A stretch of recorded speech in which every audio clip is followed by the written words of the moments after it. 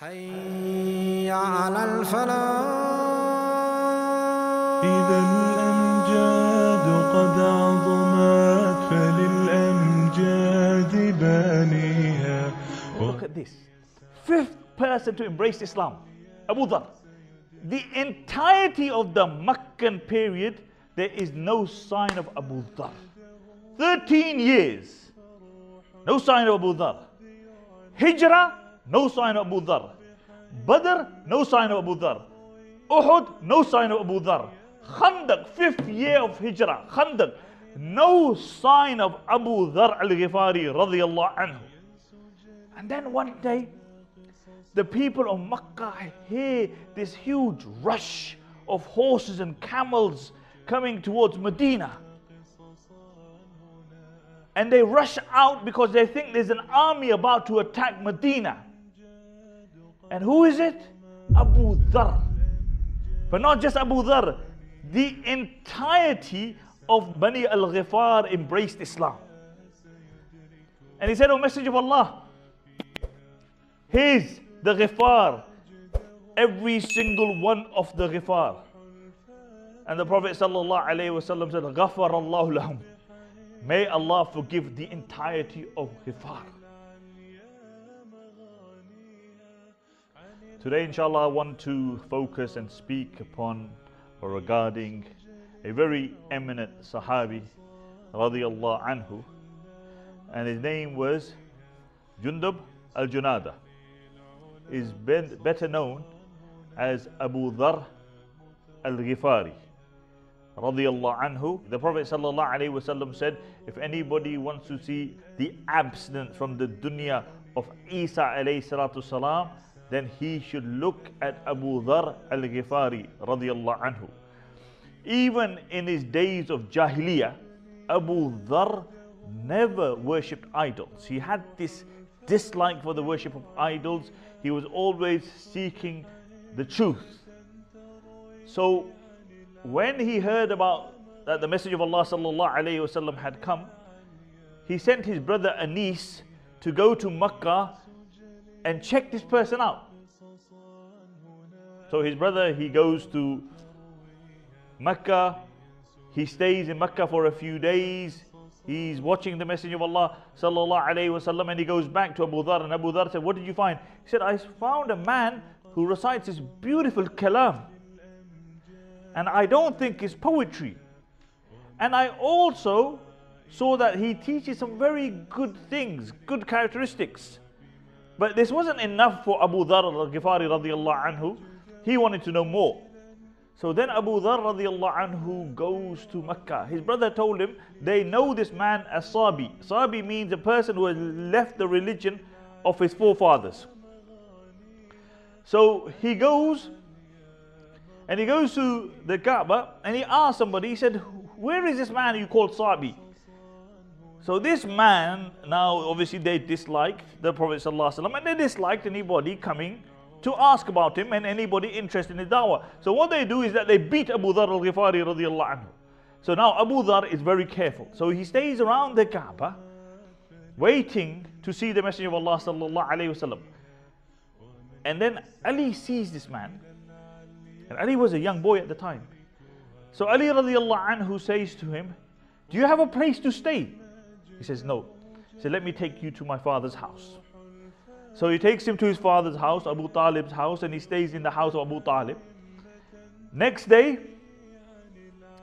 he's again by the Kaaba. Ali radiallahu anhu takes him again to his house. Third day, again by the Kaaba.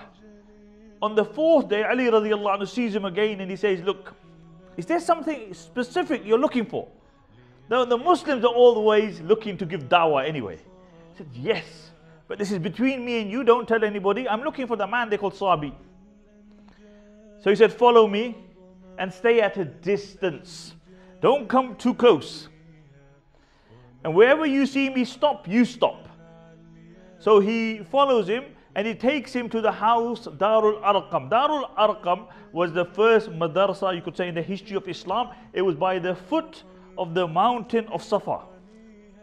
And there he meets the Messenger of Allah sallallahu alaihi wasallam, And the Prophet ﷺ gave him da'wah and he embraced Islam. And then the Messenger of Allah said, which tribe are you from? He said, Al Ghifar. And the Messenger of Allah said, Al Ghifar? Why? Because the Al Ghifar were known to be bandits. You know, they were known to, they resided somewhere between Mecca and Medina, and any caravan which went past them, they would try to rob it. So the Messenger of Allah said, Al Ghifar? He said, yes. And then the Messenger of Allah said, Allah guides whoever He wishes. And this is the ajib thing about the deen of Allah subhanahu wa ta'ala. You know, we have those who have the worst of characteristics once upon a time, and then Allah subhanahu wa ta'ala guides them and they become the best of people. Look at Umar ibn al-Khattab. They would say regarding Umar, there's more chance of his father's donkey embracing Islam than this man embracing Islam. Arch enemy of the deen of Allah subhanahu wa ta'ala. Umar, la ilaha illallah, didn't only embrace Islam, he becomes Amir al-Mu'mineen. Look at Khalid bin Walid. From the enemy of Allah, he becomes the sword of Allah subhanahu wa ta'ala. So Abu Dharr says to the Messenger of Allah, he said, Messenger of Allah, give me permission to give da'wah. So the Prophet ﷺ was cautious because the Muslims were only a handful. Actually, according to some narrations, that Abu Dharr was the 5th person to embrace Islam. So the Prophet ﷺ reluctantly allows him. So he stands by the Kaaba, he says, oh people of Makkah, people of Quraysh, come to me, listen to my qawl. So they gather around him and then he gives them da'wah towards Islam. They began to beat him until the Prophet ﷺ's uncle Abbas came. He wasn't a Muslim at that time. And he stopped them. He belongs to the tribe of Ghifar. He said at the best of times it's difficult to get past Ghifar. When your caravan goes to Syria, you think the Ghifar are going to allow you to pass without robbing your caravan? So Abu Dharr then goes, he's beaten. Next morning, he's back again.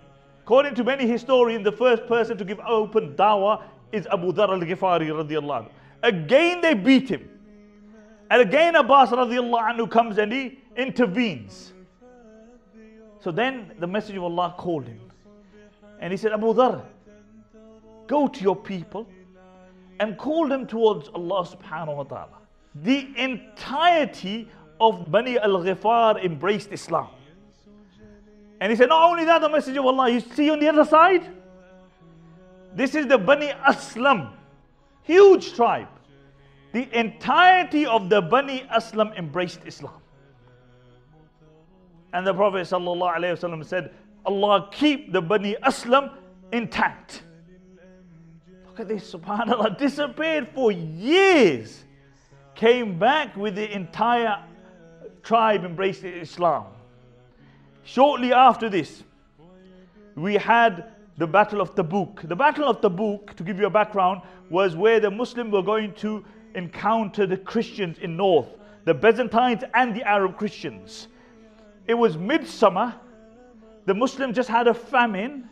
It was time to now harvest the crops. And the Prophet ﷺ says to the Sahaba, we're going 600 kilometers plus. Forget the famine, forget the harvest. So many of the munafiqeen would come to the Prophet ﷺ and they would say, oh Messenger of Allah, you know, we got this excuse and we got this excuse. And the Prophet ﷺ would leave them. So then when they left, many of the munafiqeen, whilst they are traveling, they're finding it too hot. So every night, some of them would slip away. They said, this is too tough for us. So the Prophet ﷺ in the morning would be told, so-and-so is left. O Messenger of Allah, so-and-so is left. So-and-so is left. The Prophet ﷺ said, if there's khair in him, he will join us. And then one morning, they say, O Messenger of Allah, Abu Dharr's gone. So the Prophet ﷺ said, if there's khair in Abu Dharr, he will join us. So they'd leave. After a day or two, the Muslims are camped and in the distance they see a man walking. And he's walking and he's falling to one side and he's falling to the other side. And the Prophet ﷺ looks and he said, Kun Abu Dharr. He said, oh Allah, allow it to be Abu Dharr. And he comes closer and closer, and the Messenger of Allah recognizes him. It's Abu Dharr. And the Prophet ﷺ then on that occasion he said regarding Abu Dharr, he said, Abu Dharr, in this dunya he walks by himself. The man will die by himself. And then a day will come, he will be resurrected on the day of judgment all by himself. Abu Dharr was very beloved to the Prophet ﷺ. The Prophet ﷺ, when he was passing away, he took the hand of Abu Dharr and he placed it on his chest. The Prophet ﷺ gave Abu Dharr some amazing nasihas, and I'm going to go through some of the nasihas that the Messenger of Allah ﷺ gave. 7 nasihas he gave to Abu Dharr. He told me, love the poor people and remain in their company. Abu Dharr, wallahi, out of all the Sahaba, was the champion of the Masaki. And the Messenger of Allah told me to look at those who are below me and never look at those who are above me in dunya. Because as long as you look at those who are below you, you will be in a state and in a state of contentment. And as long as you look at those who are above you, because there will always be people who will have more dunya than you, you will never be content. Look at those who don't have anything.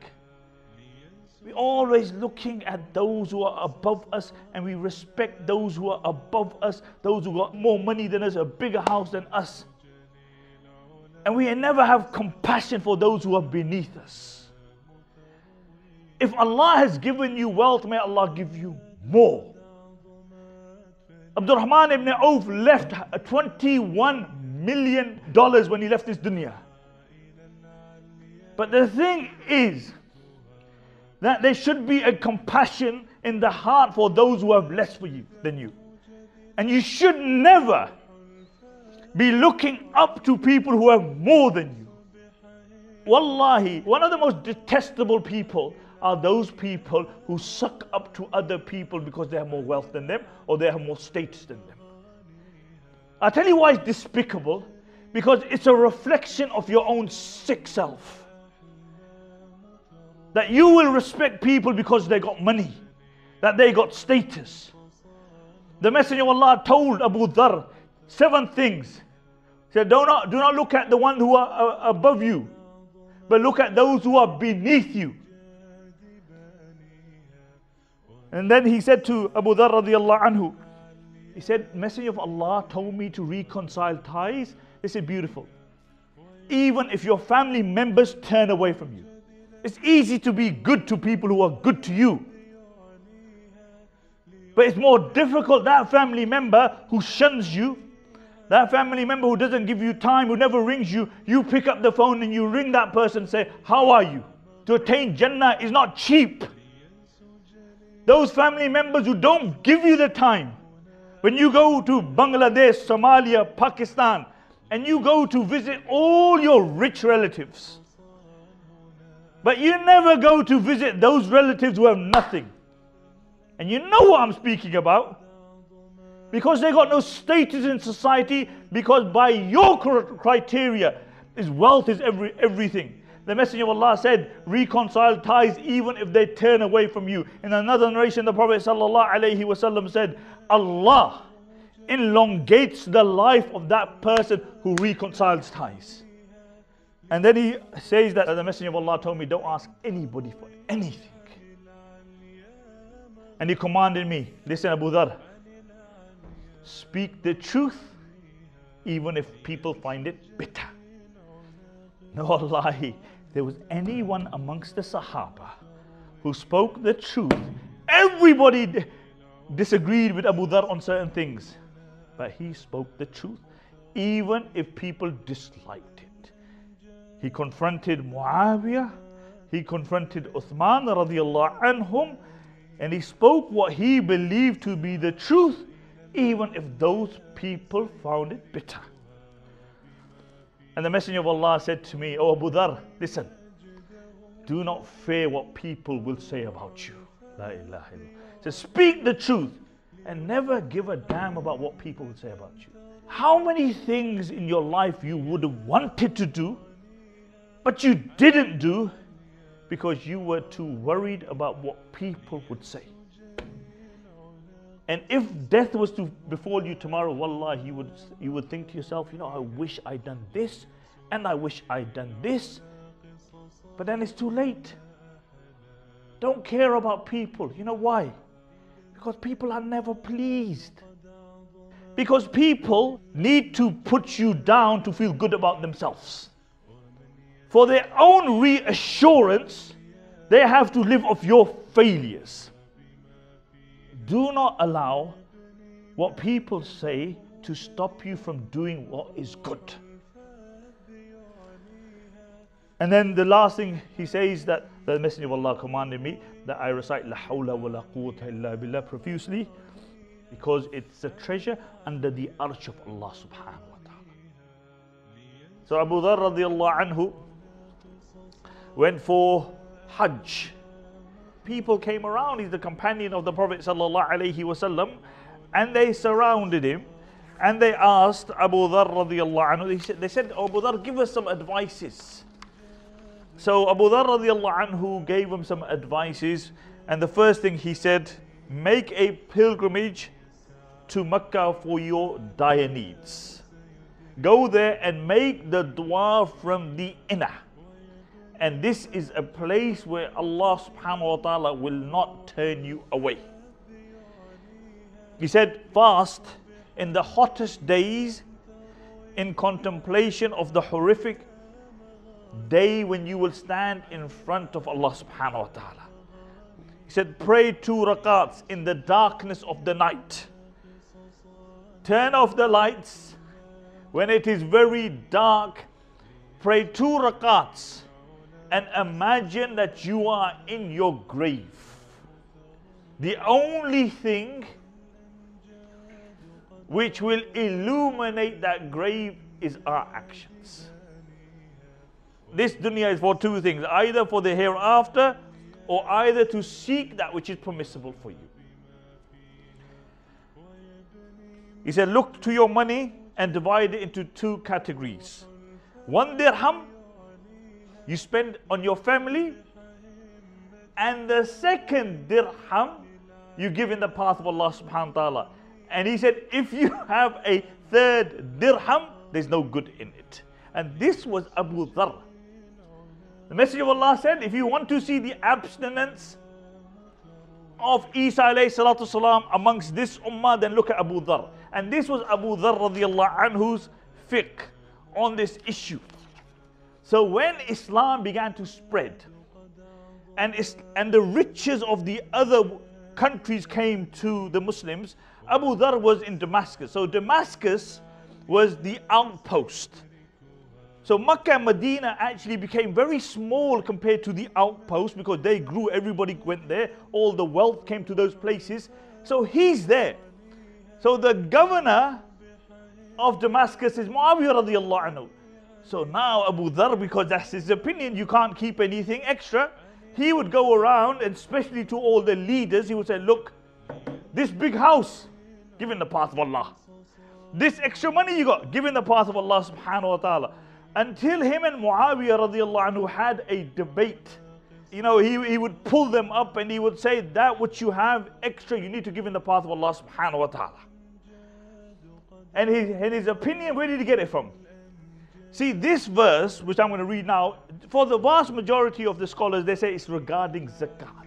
But Abu Dharr said, no, it's not regarding zakat, it's regarding any penny that you have access, you have extra, you need to give in the path of Allah subhanahu wa ta'ala. So Allah subhanahu wa ta'ala says in the Quran, Ya ayyuhalladhina amanu, inna kathiran min al-ahbari wal-rahmani, laya'kuluna amwal al-nasi bil-batil, wa yasudduna an sabilillah, والذين يكنزون الذهب والفضة ولا ينفقونها في سبيل الله فبشرهم بعذاب.